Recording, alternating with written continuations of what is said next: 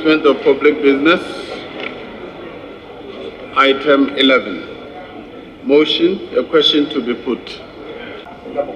Mr. Speaker, I rise on the very important matter, and I do so, and Honourable member, kindly hold your.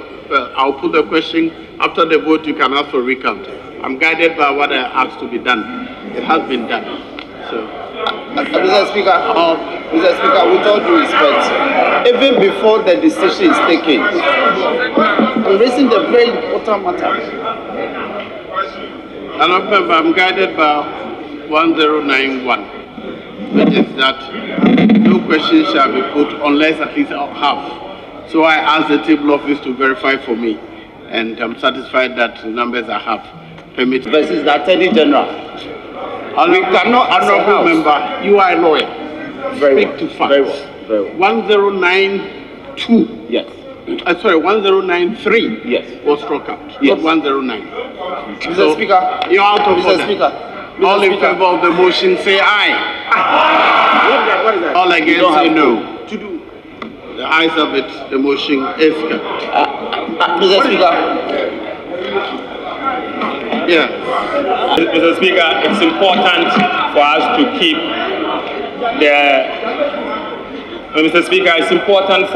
keep the sanctity of the House, and most importantly, to ensure that the decision that we are taking is in line with the Constitution and in line with our standing orders. Mr. Speaker, my colleague, the Honourable Member for South Dai, has been standing on his feet for some time.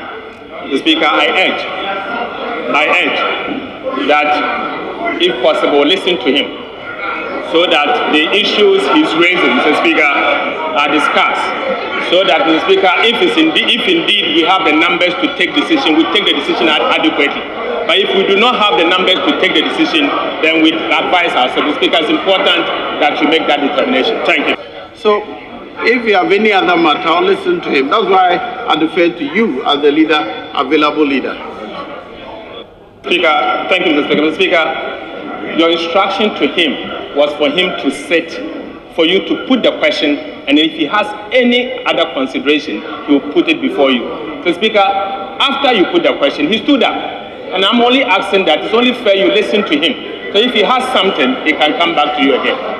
At no point did he sit down. After I asked him to sit, at no point did he sit down. So it did not appear to me that he was raising a new matter. It was the same matter that he was repeating, a matter on which I was giving a ruling. So please, let's proceed. And motion number 11 for a decision to be taken. And the House has just taken a decision. And I'm raising an issue of legality pursuant to Article 102 of the Constitution. Mr. Speaker, further, I am raising an issue pursuant to Article 104 of the Constitution, and I'm further fortified in the recent decision of the Supreme Court in the matter of Justice Abdullahi versus the Attorney General. Mr. Speaker, if I may refer the House to page 19 of the said judgment. And, Mr. Speaker, particularly from paragraph 2 of that page.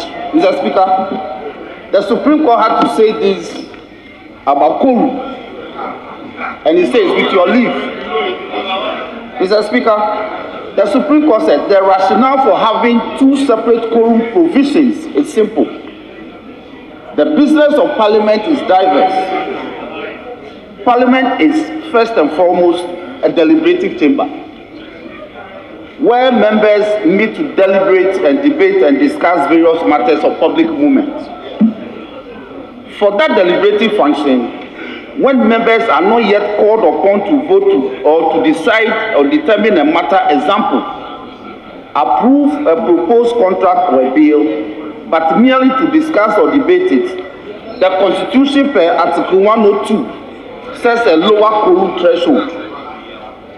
That is 1/3 of the full membership of Parliament, not counting any member, that's into bracket Deputy Speaker, who may be presiding at the time.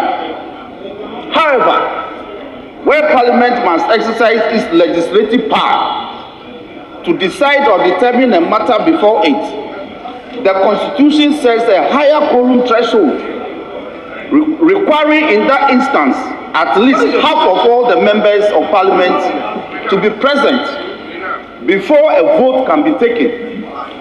Mr. Speaker, I submit that at the time that the question was put and the voice vote was carried, 98. We were 98 members in this chamber. 98.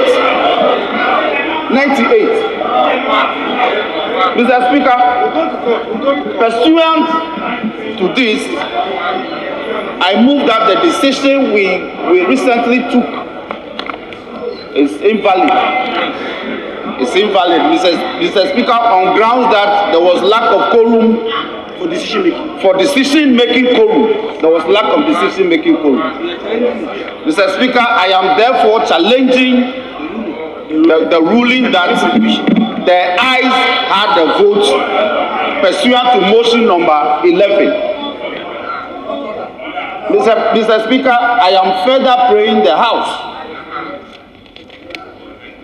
for a head count in the matter. I thank you.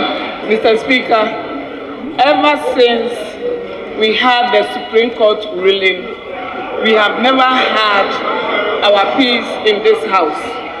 Mr. Speaker, there will be some underlying factors that is bringing all these issues.